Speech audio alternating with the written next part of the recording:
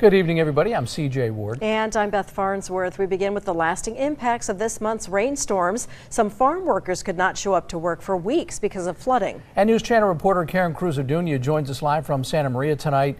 Karen, you spoke with farmers today who say their workers are struggling financially right now.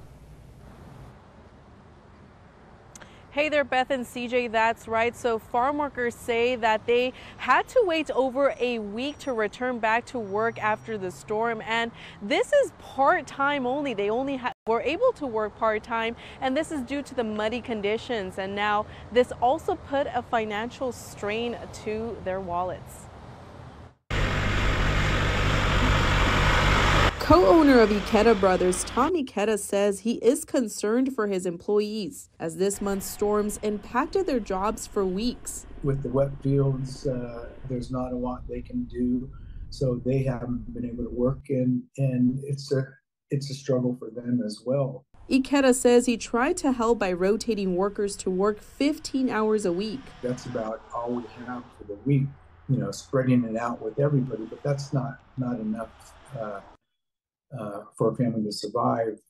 So, there's a lot of concern for them. Advocates with local organization Cause says many farm workers across the Central Coast are struggling financially. During winter season, it is a slower season regardless, and the storm just didn't help. This stormy season not only impacted the Central Coast, it struck throughout California. Advocates say some farm workers have no choice but to migrate out of state to Oregon or Washington in pursuit of a job.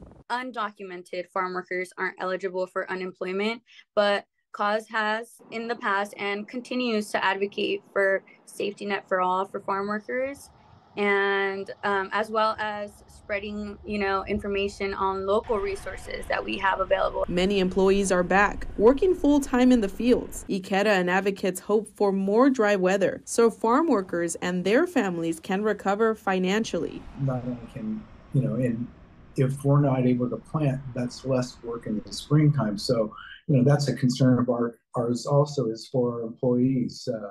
We want to give them the work that they need.